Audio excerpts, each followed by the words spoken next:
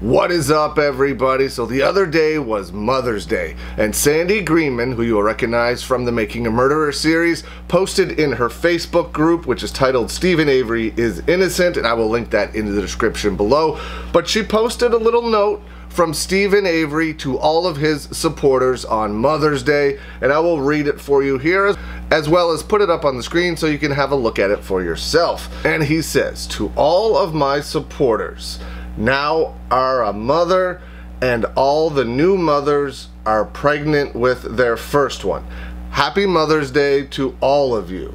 Here is some beautiful flowers. Here is a piece of cake to eat for Mother's Day. Happy Mother's Day."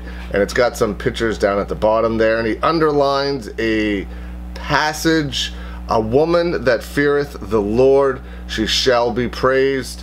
And on the other side it says, "Love, Stephen Avery. Love makes us feel better on Mother's Day." Dated May 8th, 2022.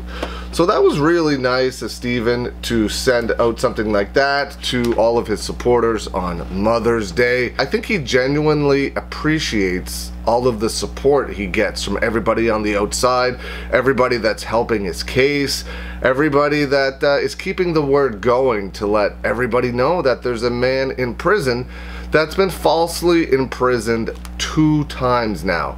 If and when Stephen Avery gets out of jail for the 2nd time, he will be the only person in history that has been falsely imprisoned twice. Which I can't imagine the media frenzy, or you think it's big now, just imagine the media frenzy that will come with someone getting released from prison twice after being falsely imprisoned twice. Like, he's been falsely imprisoned now for 35 or 36 years of his life total, which is absolutely crazy. So I just wanted to bring this video to you, a nice little update from Stephen Avery through Sandy Greenman. If you're not in her Facebook group, definitely go check it out. It is linked in the description below. I hope everybody out there had a great Mother's Day. I hope you're able to spend some time with your loved ones, with your mother, your grandmother, whoever it is, aunts. I hope you all had a great, great day. And I will see you again soon.